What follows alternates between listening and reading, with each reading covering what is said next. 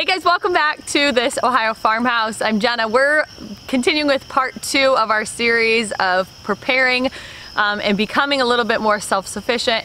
And so today I wanted to bring in Ben, my husband, and Chuck, my brother-in-law, and we're going to be talking about some of the products and the things that we can do. And so I have a couple of questions that we're going to go through, just answering some of those what ifs and how do we go about preparing. We're going to share those with you today. All right, so when we started preparing and running through our list, I think we asked each other some questions, and the first one was, how are we going to have clean drinking water? Well, we both have wells at our property. So the problem with a well, if you have a power outage, is getting the water up out of the well. So we found I don't even remember the name, do you? Easy Pump or something like that. It's a hand pump that is a temporary. It's not really meant to be permanent, but you put it down in your well.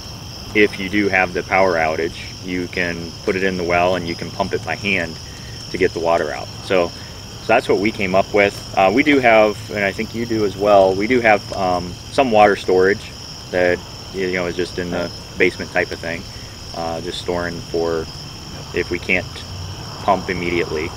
We have some water. So what would somebody who lives in town do if they're on city water? I mean, you would have to store enough water for what you think you're going to intake if the city water shut down. Because there's no other, you can't pull city water out of the pipes when there's no water there. Yeah. To pull out, no pressure. I think you'd have to prepare in advance to store water, and then you'd have to have a plan for once you have no longer access to your city water, how you would get water after that, which would be probably like some sort of water purification, like either a portable, like a life straw type thing where you literally could go into like a city fountain or even a river. I mean, some kind of no stagnant water. You don't want to do stagnant water ideally, because you can get like other bad stuff in there that's kind of funky. But we have friends that have a swimming pool, and so they actually, I think, bought a filter system that will filter out all of the chlorine. And you're really better off to get like a passive, like a gravity-based water filtration. Berkey is a big name that's out there, but if you search around, there's a lot of ones that are like Berkey's, but they basically use like a ceramic, I think like I forget what they call them, like a column. It's like a cylinder that goes in the center. Yeah, and you can reuse those cylinders. So, and there's different sizes. That's really cost effective. Yeah, okay. We're also looking at rainwater storage, especially a little bit less for our consumption, but we have animals to take care of too that are going to need water. So having some type of, whether it's a IBC tote or something with a couple 200-300 gallons of water minimum for the animals, that would be rain collection. And I don't know, I mean, you also have to think about how long you're preparing for. Are you talking like a week? Are you talking indefinitely? There's two extremes. I've even thought like figuring out what it would take to operate our well pump if we're gonna shelter in place. And even if I had a generator that would power that, I know, you can run out of fuel and so forth, but it's like, if I was really, careful about when I ran that, if my well pump, if I could pump like, 10, 12 plus gallons a minute, I might only need to fire my generator up once a week for like 10 minutes, and I could fill like, or 5 minutes, and just fill like a 50-gallon drum with well water, and then just work off of that. And that could probably last me, quite a while that way too. Okay, so the things that you would need then are the filtration, a pump, and something to store it in, potentially. You're going to get a big source of water. Okay, I think the next question, in my mind at least, was how are we going to stay warm? Because we're in Ohio and I like my house toasty. And I know that that's not realistic to be as warm as what I like it to be, but we do have kids to keep warm, and so it needs to be somewhat, above freezing, so that we're... Well, you don't want one for your comfort, but you've got to keep your water from freezing, and otherwise you can't really use it. Okay, so what are we going to do to keep our house warm? Well, we already do firewood. We have an outdoor boiler, But the boiler has pumps that require electricity. We do have a wood burning fireplace, not quite as efficient, but the wood that we use for the outdoor burner might take a little bit more work to make it small enough, but we can utilize that for the fireplace. So it's kind of dual purpose. But so Okay. we keep a pretty ready supply normally of firewood almost all the time. Okay, so Chuck, you don't have a fireplace in your house. Right. So what are you going to do? We have an outdoor wood boiler also. So my thinking is kind of twofold. One is we just finished doing a remodel, or it's partially done, of an old sunroom on our house. It's like 10 by 15. But with my size family, we could easily go into that room. It's all insulated now. And it's a nice, real comfortable place. And the previous owners had a wood burning stove in there, but it was not a very good stove. It's not a functional stove. So my one plan ideally is to get a wood burning stove that's in there, that's something that we can afford. And if we had to for like a long period of time, if that was my only heat source, we could all just kind of live in that room, cook off that stove, sleep in there. The other thing I've thought about is trying to price what some sort of a solar or off-grid system would be, just to power our outdoor boiler, because that's the most efficient, because it runs through our furnace. Ben's is on a radiant floor system, and really there's just like some fairly low power consumption as far as like a circulation pump, and then like in my case it would be the fan on the furnace. And so if I could do some calculations and just say what would be the smallest, maybe a solar or a combination wind and solar off-grid type system just for that, that's what I would prefer, because everything is set up. Yeah. And I can heat my whole house. So.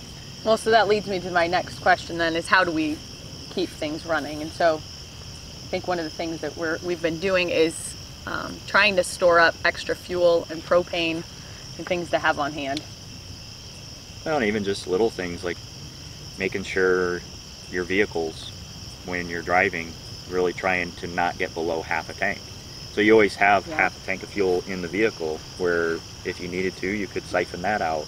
And most vehicles are going to have, well, our vehicles are bigger vehicles, so we normally have at least 10 or 15 gallons of fuel, in the tank of our vehicles. So I think one of the things people don't realize, they think I've got a generator, I'm good, like I can keep things running, but can you explain what you have told me about generators and how long they actually will run for and what you can power with them? Because it's not going to be as much as you think or hope for. Well, we've looked at pricing generators, like for whole house generators, to basically replace the grid and just run the whole house if we really needed to. That would be a luxury, obviously, but just to run numbers on it, I wanted to see. And the generator itself, you were looking around $8,000 to purchase it. And then you have to have a fuel supply for it. So like here, we would run off of propane. So a 500-gallon tank of propane really actually wouldn't even be big enough to run the generator, because the generator will suck the propane so fast that it'll freeze the tank. So you really would need to run a whole house generator. For our house, you would need at least a 1,000-gallon propane tank, and even that wouldn't really last that long when you really do the math. If it's using it up, I think I had figured it might get running the whole house. You might get 4 or 5 days on what our current electric usage is. Now, obviously, you're going to try to minimize that. If you get into an emergency situation, you're going to try to minimize what you power. But when you look at the comfort, I guess, versus survivability, necessity, it's going to change drastically. But realistically, it takes a lot to run these generators for fuel. And like Chuck said, you can cycle them on and off, which would help a lot. But eventually, if there's nothing bringing fuel in to the property, the generator is really no better short-term than solution. you know, yeah, it's kind of a giant paperweight at that point. I think our approach at our house is kind of like, I've told everybody, we're just gonna live like pioneers, like really just go primitive. Yeah. Because those are the people that lived and they had systems in place and a lifestyle where they could cook and, you know, sleep and operate day to day without electricity at all. So I'm like, kerosene lamps or paraffin oil lamps. I had a thought the other day. I actually went and picked up a whole bunch of solar lights because I thought it's something that would last, I think, for quite some time. That Good you idea. could put it outside and then bring those indoors at night when you need them. Yeah. Because a candle's gonna burn out. I mean, it only lasts for so many hours and you're gonna run out of paraffin oil. So I was like, I'm gonna buy a whole bunch of solar lights. And I think that they'll light up more than like a candle would or something. So. Yeah. Also pretty inexpensive. Yeah, you can pick them up. I mean, even at like the Dollar Tree or whatever, you can buy a whole collection of them. You're welcome, Dollar Tree. All right, one of my next questions was, how are we gonna cook? Next week we're gonna talk to you about actual food storage and how to prepare for that, but how do you cook it if you don't have electricity? What's your plan for cooking? I'll jump in first this time. So at our place, I've kind of thought about it twofold, that you know, if we're going to stay in place and shelter in place for a long time, my ideal is I really want to get a wood burning stove, you know, with a cook surface on the top that's flat, and I can, you know, obviously generate enough heat. You have to get a stove that's kind of able to do this, but you can at least boil water, you know, so I can use a Dutch oven, I can do whatever and cook on that. If that is not likely, then what I've done is I've just got some normal things. I didn't do any crazy prepper stuff. I've got like a Weber, an old-fashioned Weber kettle grill. And it's like, yeah, I can use charcoal with that, but I could also, you know, put very small twigs, pine cones, whatever materials I've got, and make a fire, and I can cook on that. And if I ever had to leave, I can take that with me. I've also bought like a small Weber tailgate size little propane grill. You know, it's just a family of 4 for us, so I've got the smallest one. I think it's called a Weber Q, and there's different sizes, but it runs on like the little one pound tanks of propane. You know, and I can take that with me and just use the propane in a pinch. Like, I thought if I ever had a situation where, you know, I didn't have dry wood, it was raining, or, you know, whatever situation, you're really hungry and you're cold and you got to get a fire going really quick, and you're like, man, forget that. I can just use this in a jiffy and get it fired up. Same thing, I've got like one of those outdoor burners where you can, like, you know, do a boil water on it, like we use it for canning. Yeah. Runs off a 20 pound, is that right, 20 pound propane tanks. You know, again, that's still like short term, but, you know, if you watch what you're cooking, or you cook in batches, like even though you might burn through some propane, if you're smart about what you're cooking, I could cook like a pretty good amount of food. Right. You know, if it's cold out, I could keep it cold, keep it preserved or whatever. And I thought you can also use that, like you can boil water if you had to, you know, keep it clean and stuff like that. I think the only thing I would add to that, ours being a little bit different, we have the indoor fireplace, and so we're gonna get one of those. It's like a cast iron grate type of a thing with legs, so that we can actually set that in there, build the fire underneath of it, and you can just set pots and pans and things right on top of that in the fireplace. One other thing I would add is that, actually Joanna just told me about this, but if you invest in like dehydrated or freeze-dried food, pretty much all of that stuff, you just cook it with boiling water. And so as long as you've got something that can boil water, you're going to be good to go with your freeze-dried stuff. And so one of the things that I didn't know about, but you can actually get these, I forget what it's called, it's like a solar cooking tube. It's a solar kettle. A solar kettle. I think is what they call it. And you just put water in it, and it's got flaps that open up. And I think if you've got good sunlight, I think it said like in an hour, it can actually boil the water or something like that. So that would be a good investment, whether you're staying at home or you're on the go, as long as you got freeze-dried food. So. Well, the other thing I also found at an auction, they were like $4 or $5 a piece. They were pretty cheap. Was like a 2-burner camping stove, like a Coleman camping stove. So, and I picked up, I don't know, 10 or 15 gallons of the the fuel for that. So Yep. just so you know, I think the biggest thing is try to have multiple options, so you're not relying on just one option, because if something happens with that option, then Always have a backup. you're gonna have trouble. I mean, if you're like in the city, like even in a suburban neighborhood, I mean, how many people have a backyard fire pit? A lot Right. of people. Don't think about it just as a fire pit. You know, for a small investment, you can get like a grate that'll go right over your fire pit, and now you can actually cook food. Get some cast iron cookware that's durable and heats evenly over, you know, a fire like that, and you can. And that's turn fun your fire until pit. like February in Ohio. Yep. A little wind. Nobody ever said survival was fun. That's right. No, it's not. So one of the next questions that I asked was, what kind of products do we need to buy to have on hand in case we aren't able to get them eventually? And so we sat down and made lists, and then we got those things, and then we made more lists. And I feel like we keep doing this, trying to be as thorough as we possibly can. But what are some of the things that we thought were important to buy extra of or to have on hand? Well, I thought